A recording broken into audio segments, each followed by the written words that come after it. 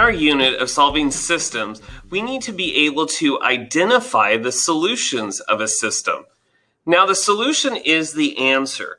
And the answer in this graph, we will be graphing two lines. And the solution to this graph is where these two lines intersect. And that's the absolute solution. And so today, we are going to tell whether the ordered pair is the solution of the given system. So I'm going to pull out our first question. And now these equations don't correlate to the graph. But what I want to show you is that in a situation where 2, 1 could be on a line, it could be on this line somewhere, or it could be on this line somewhere. If it answers where the equation is equal to each other, then that tells us that if they both are equal to each other and they both are a yes, that means they intersect and it is a solution to this system.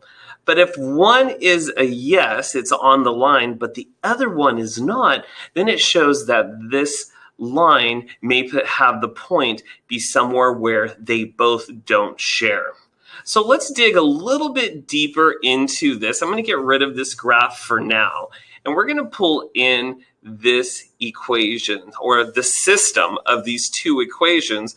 And let's get started. So in the first, it's asking us the ordered pair 2, 1. Is it a solution to both of these equations?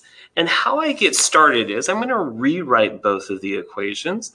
X minus 2y equal to 4, and 3x plus y is equal to 6. Now I'm going to separate this by a line because I treat these separately and I treat them differently. So I always want to remind you, as some students get mixed up which one is the x value and which one is the y value. So I still always put x and y above my ordered pair to help me out. Now the first thing that I need to do is replace the variables in this equation by parentheses. So I'm going to replace this variable x by this parentheses minus 2. Then I'm going to variable y with parentheses is equal to 4. So our x value is 2. So according to our x right here, I'm going to put the number 2. Our y value is 1. So our y value is right here. I'm going to go ahead and put a 1. Now we know that this solution is on, or this point is on this line if both sides of this equation is equal to each other. So I have 2 minus 2 is equal to 4. And 2 minus 2 is 0, and 0 does not equal 4. So this point is not on this first line. Let's see, and so I would answer it with a no. Let's go ahead and try the second. We're going to replace each of these with parentheses, each variable with parentheses. And so for the x value, I'm going to go ahead and plug in the 2.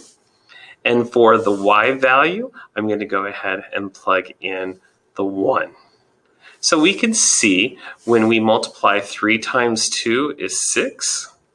6 plus 1 is equal to 6.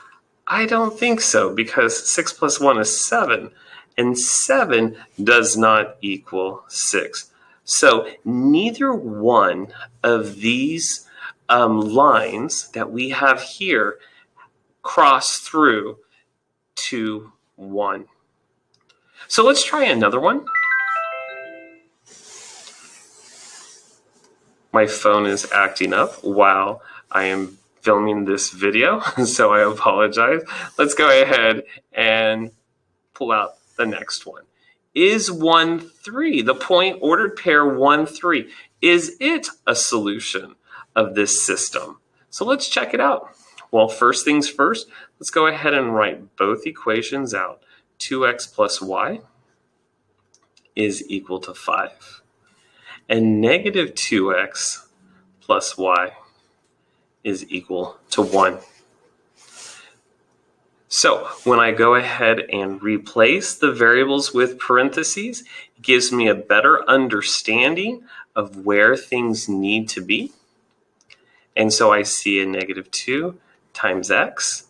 And it really helps me when I have negative numbers or subtraction numbers. That helps out a lot as well. So I'm going to go ahead. Remember, the x value is 1, so I'm going to plug in 1 for my x value, and my y value is 3. So I'm going to go ahead and plug those both in. So 2 times 1 is 2, plus 3. Absolutely, we see that it equals 5. Therefore, the answer is going to be yes. 5 is, or the point 1, 3 is on this line when I go ahead and graph it. Let's try the other one. So I'm going to plug in the 1 for my x, and I'm going to plug in a 3 for the y value. Therefore, I see negative 2 times 1 is a negative 2 plus 3. Is that equal to 1? 3 minus 2? Yes, it is as well.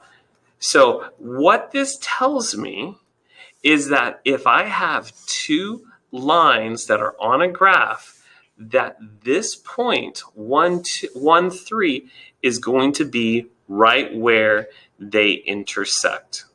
It's not going to favor on one line. It's not going to favor on the other line. It's going to be right at the point, and that's how I'm identifying the solution, which is the answer in this system. All right, ladies and gentlemen, thank you so much. Make sure you subscribe to this YouTube channel. Make sure you invite your friends to help them also identify solutions of systems. Hope this video worked for you, and go ahead and like and subscribe, and we will see you in our next video.